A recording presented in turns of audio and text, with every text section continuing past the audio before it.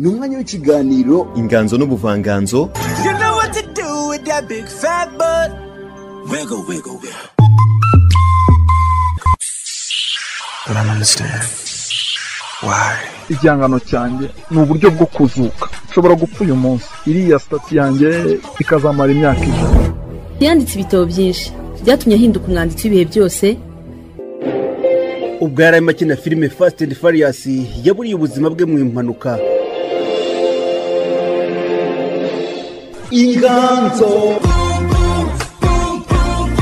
Inganzo. Tuganire ku bijyanye n'inganzo zinyuranye mu kiganiro Inganzo.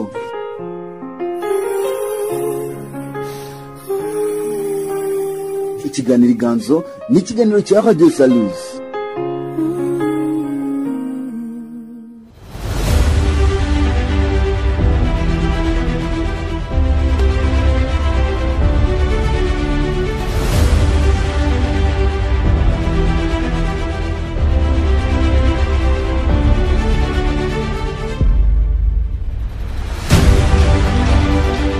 Inkuru y'amateka ya sinema muri Nigeria ibarwa mu ngere enye kandi ugahera ku gihe cy'ubukoloni colonial era, hagakurikiraho igihe cy'izahabu golden age era, igihe cya filime z'amashusho video film era, hagakurikiraho igihe gishya cya sinema ya Nigeria new Nigerian cinema era.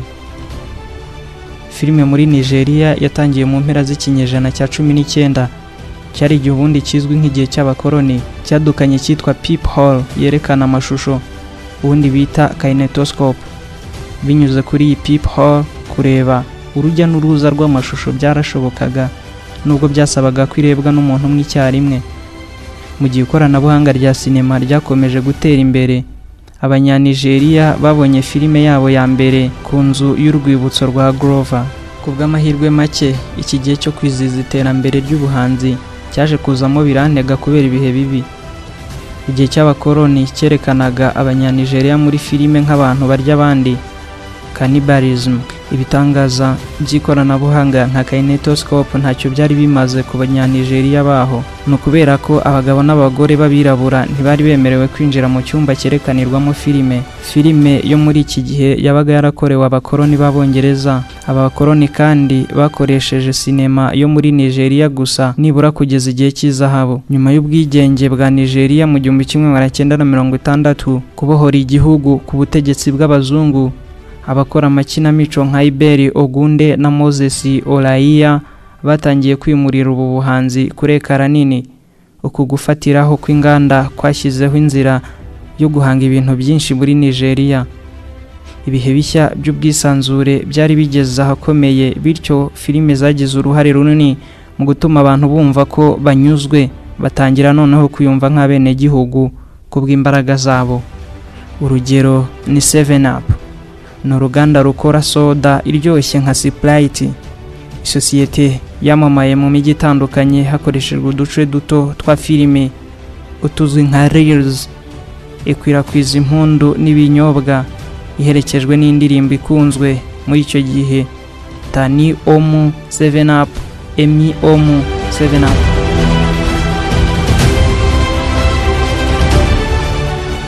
Abantu bateraniraga kuri T Junction kugira ngo barebe filime mu Gihinde nta na subtitles bakeneye. Muri icyo gihe hari amazu ya sinema make cyane, bigatuma utubyiniro dukoreshwa nk'ibigo byo kwerekaniramo filime. Nyuma y'igihe gito ubwigenge bw'igihugu bubonetse, leta ya Lagos yari ifite amazu 12 ya sinema, naho iya Ibadan ifite 3. Habayeho kugwa gukabije kwa sinema yo muri Nigeria nyuma y'igihe cya zahabu. Igitangazamakuru ryerekeza kuri video, kuza kwa kasete zikoreshwa mu rugo urwo ari rwo rwose rufite televiziyo byazanye isi yose mu bikorwa bya filime yo muri Nigeria. Ibi byagaragaye neza binyuze mu bwiyongere bugaragara bw'ikorwa bya filime buri mwaka. Nubwo iri terambere ryageze hose ku isi, sinema muri Nigeria iracyafashe intera n'ubundi. Abantu ntibakigomba kujya muri sinema gutonda umurongo kugira ngo babone filime iheruka gusohoka. Kuva icyo gihe bashobora kuyigura bakayirebera mu rugo, biroroshye. New Norwood era yazanye impinduka mu buryo bwa filime zerekanwa. yibanze cyane ku ngengo y'imari, agaciro k'umusaruro, ingamba nshya z'umusaruro n'urwego rw'umwuga wari warasigaye inyuma mu gihe cy'izahabu. Sinema yakuze cyane muri za 2000 yakoze inzira igana ku ntsinzi. Nollywood y'uyu munsi, itsinda rya Silverbird niryo rya mbere ryatangije urukurikirane rw'amazu ya sinema agezweho mu mijyi minini yose ya Nigeria, hamwe na sinema Genesis Deluxe, Ozone Cinema, The Film House Cinema na Viva Cinema, bituma habaho uguhatana ku isoko.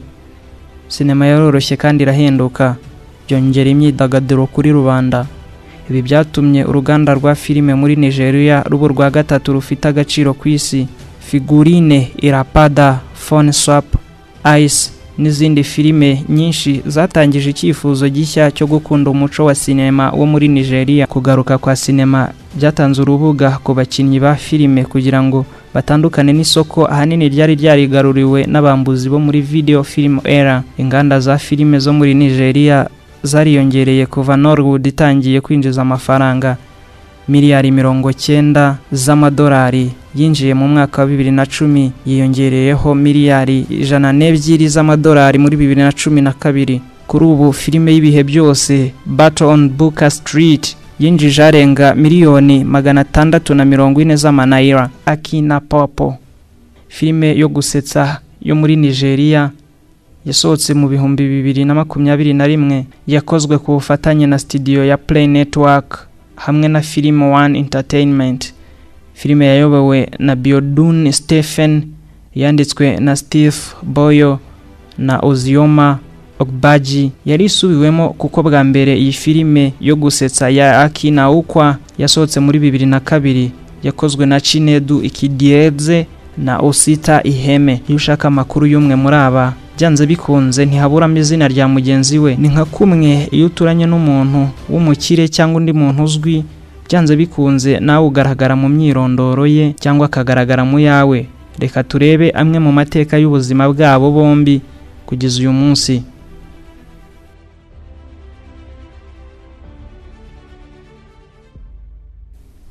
Osita Iheme yavutse ku ya 20 ukwezi kwa kabiri mu 1982. Ni umukinnyi wa filime wo muri Nigeria, akaba producer, akaba n'umwanditsi. Ubusanzwe azwiho gukina nka Pawpaw muri filime Aki na Ukwa hamwe na mugenzi we Chinedu Ikidieze ukina yitwa Aki. Pawpaw yavukiye mu muryango w'abana 5, yaba abavandimwe be n'ababyeyi be bose baramusumbaga. Ise ni Bwana Iber Iheme, naho nyina ni Madamu Augustina Iheme. Niwe watangije Inspired Movement Africa, yashinze mu gushishikariza kubera urugero no gukangurira imitekerereze y'abasore bo muri Nigeria n'abanyafrika muri rusange. Muri 2007 Osita Iheme yahawe igihembo cya Lifetime Achievement Award muri African Movie Academy Awards. Urubuga Grammy.com ruvuga ko iki gihembo cyihariye cya Lifetime Achievement Award gitangwa hashingiwe ku majwi y'abitwa National Trustee mu gihugu bakorera Recording Academy, kigahabwa abahanzi bitwaye neza mu buzima bwabo, bagize uruhare mu guhanga udushya tw'ubuhanzi bafite uduhigo dutandukanye. Uyu Iheme ni umwe mu bakinnyi bazwi cyane bo muri Nigeria kugeza ubu. Mu mwaka wa 2011 yahawe igihembo cyo kuba umwe mu bagize iteka rya Repubulika Iharanira Demokarasi MFR n'uwahoze ari perezida wa Nigeria Goodluck Ebele Jonathan. Ni kavukire yambaye itori muri leta ya Imo yo muri Nigeria.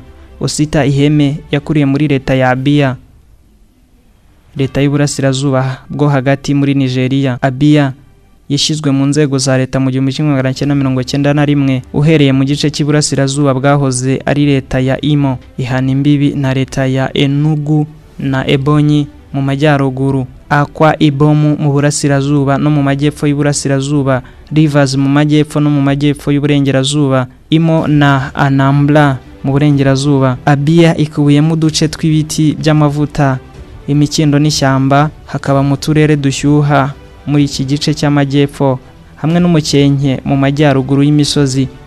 Benshi mu baturage bakora ubuhinzi, ibinyomoro, taro, ibigori, umuceri n'imyumbati nibyo bihingwa byiganjeyo, kandi imikindo y'amavuta nicyo gihingwa ngengabukungu cyahiganje.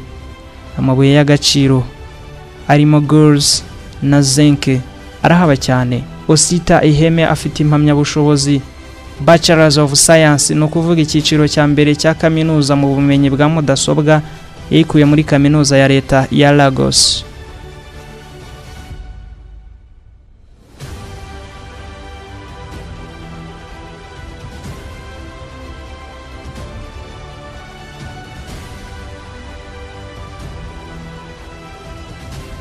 Mu ntangiriro z'umwuga we, Osita Iheme yakunze kuba typecast mu nshingano z'umwana. Typecast ni ukuvuga umuntu uhabwa role runaka muri filime cyangwa ikinamico, buri gihe agahabwa gukina ibintu bimwe. Urugero n'uyu nyine wahoraga ahabwa role zo gukina ari umwana. Muri 2003 yamenyekanye cyane ubwo yakinaga na Chinedu Ikidieze muri filimi Seta Akinaukwa na Ivuze ya ruguru yakinye yitwa Pawpaw. Muri iyi filimi Osita Iheme yakinnye neza nk'umwana. Yakinnye nk'umwana muri filime nyinshi, ariko nyuma yaje kujya ahabwa role z'abantu bakuru. Uko ibihe byagiye bisimburana, Aki na Pawpaw yabaye imwe muri filime z'urwenya zisetsa muri Norwood z'ibihe byose. Ubu ni ambasaderi mushya mu karere ka Rotary International District, akaba n'umwanditsi w'igitabo Inspired. Osita Iheme yakinnye muri filime zirenga 100 muri Nigeria, kandi n'umwe mu bantu bazwi cyane muri Norwood kuri ubu. Kimwe na mugenzi we bakina na Chinedu Ikidieze, Osita Iheme afite imiterere imugaragaza nk'aho ari umwana kubera ubugufi bukabije. Imiterere ya Osita Iheme idakunditse yamuhaye amahirwe yo kuba umukinnyi wihariye ugereranyije n'abandi bakinnyi muri Norwood. Yateye imbere mu mwuga we kuva ku mukinnyi w'urwenya kugeza ku mukinnyi wamamaye mu mpande nyinshi.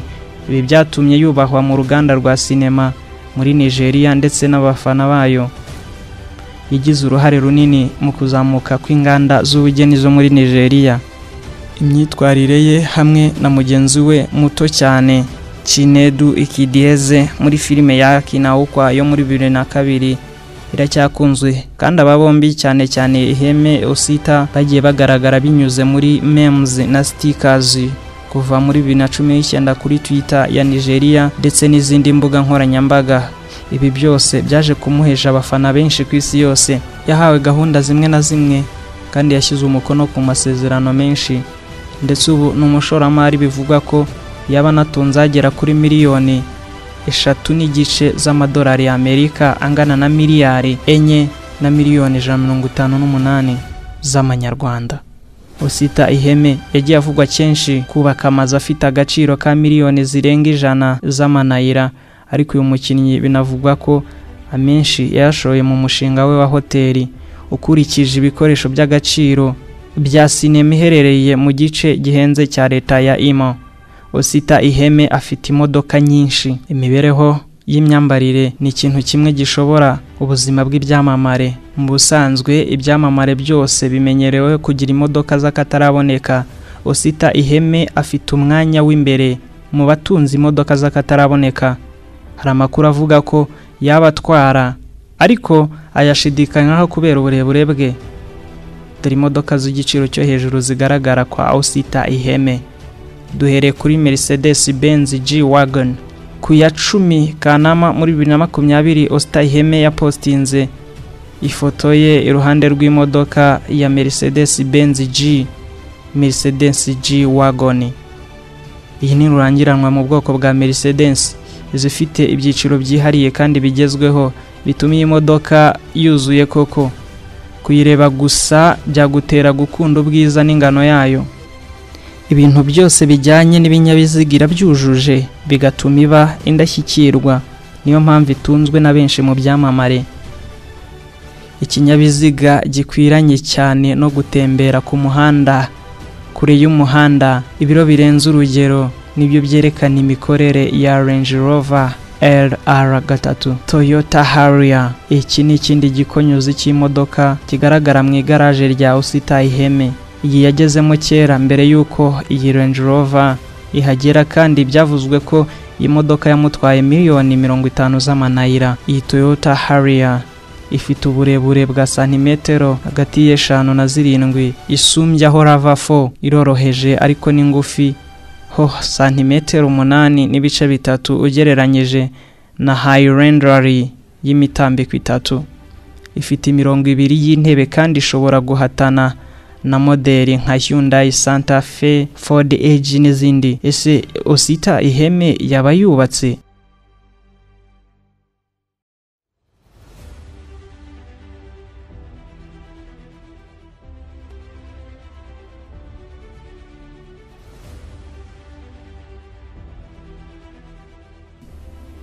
Kugeza uyu munsi ibitangazamakuru birimo Buzi Nigeria, Legit, Newswire n'ibindi bivuga ko uyu musore w'imyaka 33 atiteguye gushyingirwa nk'uko we byivugira, ndetse ngo yabwiye Legit ko ngo akeneye umwanya uhagije wo gutera iyo ntambwe yindi. Mu magambo ye yivugiye ko atazigera ashinga urugo kuko imyaka yigeze, kuko umuryango bimuhatirije cyangwa kuko abandi bangana bashatse. Akavuga ko igihe agezemo ari cyo gushyira imbaraga mu mwuga we wa sinema. Mu ntangiriro za 2023 nibwo hakwirakwiriye ibihuha by'uko yaba yarashyingiranywe n'umunyaganakazi Nana Ama MC Brown. Nyamara Osita we yavuze ko ari ibihuha, bikaba rero bisanzwe ko umuntu w'icyamamare haba hari byinshi bimuvugwaho, na cyane ko ngo bamwe mu nshuti ze za hafi zirimo na Chinedu Ikidieze yamaze gushyingirwa, naho Osita we ngo amaze yahanze ku murimo. Uyu mukinnyi wa sinema kandi akunda kubaho mu buzima bwihariye, ndetse ntakunda kuvuga ku buzima bwe bwite. Hari ibitangazamakuru birimo nka The City Celeb bivuga ko ngo yaba abana na Madamu Naoma Iheme, ndetse ko banafitanye umwana w'umuhungu.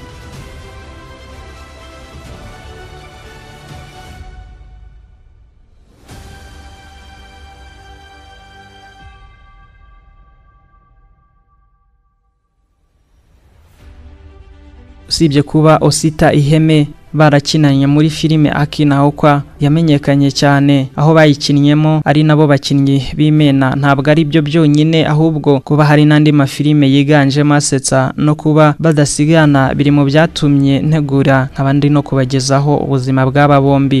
Ni nayo mpamvu ngiye gukomereza ku buzima bwa Chinedu Ikidieze.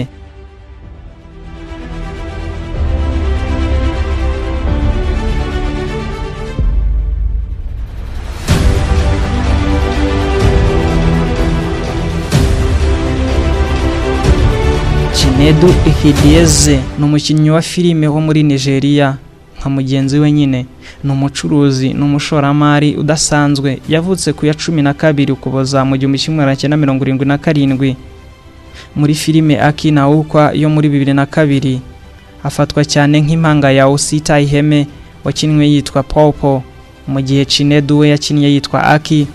Mu mwuga umaze imyaka irenga 20 yagaragaye muri filime zirenga 150. Mu buzima bwe akiri muto yakundaga gukina imico y'umwana kubera umubyimba we n'imiterere y'umubiri. Bwana na Madamu Michael Ikidieze Ogbonna n'ababyeyi b'uyu mugabo, nubwo nta yandi makuru aboneka kuri aba bombi. Naoma Naija, munyamideli wo muri Nigeria, niwe mugore wa Chinedu. Nkuko amakuru abitangaza, Naoma Naija ni umuyobozi w'imyambarire ya filime abo bita costume designer, aho Chinedu yahuriye n'uyu mugore. Yagize uruhare mu gutunganya filime z'umugabo we. Nyuma y'ubucuti bwafashe intera bukabyara ikibazo cy'urukundo hagati yabo bombi, Chinedu na Naoma bashyingiranywe ku ya 26 Ugushyingo muri 2011. Ni mu birori byiza byabereye mu mujyi yavukiyemo wa Isala Mbano muri leta ya Imo muri Nigeria. Kuva icyo gihe bagiye batembera mu bice byinshi ku isi harimo Paris n'ahandi kugeza mu kwezi kwa 4 kwa 2023.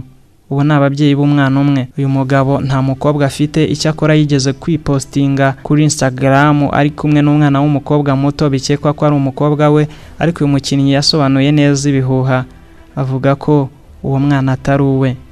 Bivugwa ko afite umutungo ufite hafi miliyoni 2.8 z'amadolari, no kuvuga ko ari miliyari 1.3 z'amanayira, no kuvuga miliyari 3,325,299 n'amafaranga 600 mu manyarwanda, bigatuma bumwe mu bakinnyi bakize muri Nigeria ni umucuruzi akaba n'umukinnyi ufite uburambe muri uyu mwuga. Reka turebe zimwe mu modoka nawe atunze.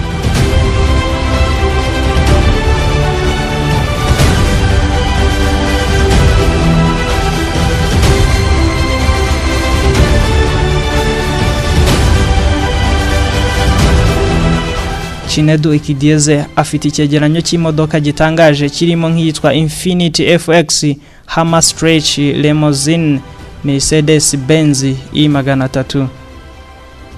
Porsche Carrera yamutwaye hafi miliyoni 38 z'amanayira na Jaguar XGL yaguze muri 2011.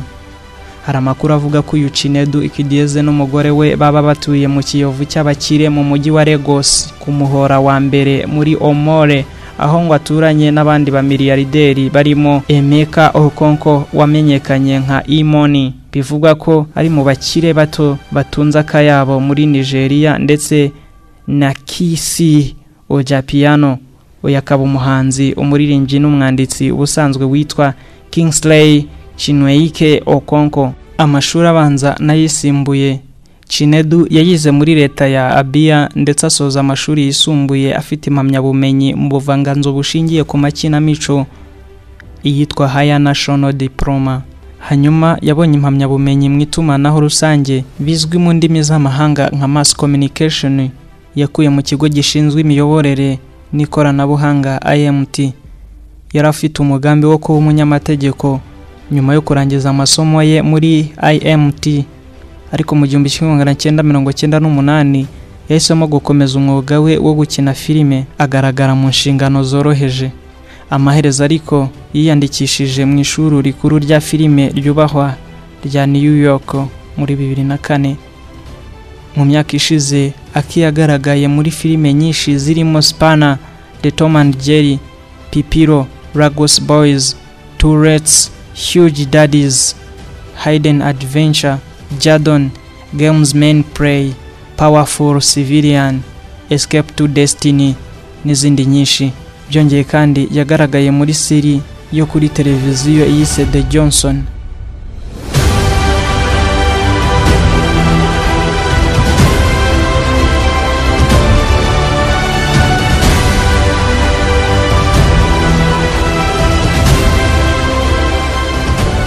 Uko waba umeze kose ushobora kuba wifitemo impano ishobora kukuviramo amahirwe agutunga akagukungahaza, ndetse ukamamara ukabikirangirire. Nkanswe runaka wavukanye ubugufi n'ingano nto bikabije, none ubu akaba yaramamaye, akaba inkomoko yamwe mu masomo yigishwa ku isi hose. Nansoreje ikiganiro Inganzo n'ubuvanganzo cya none.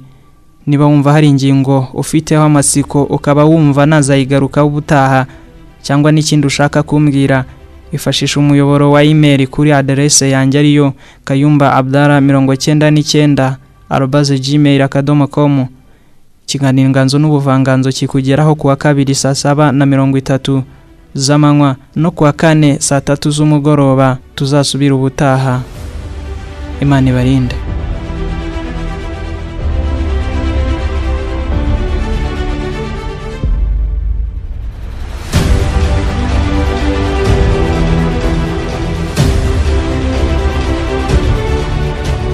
Numwanyo w'ikiganiro Inganzo n'ubuvanganzo.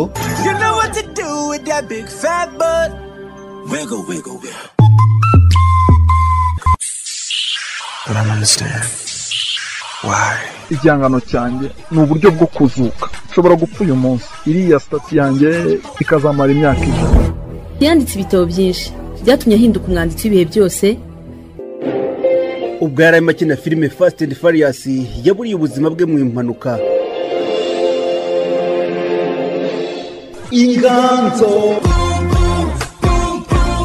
Inganzo tuganire ku bijyanye n'inganzo zinyuranye mu kiganiro Inganzo.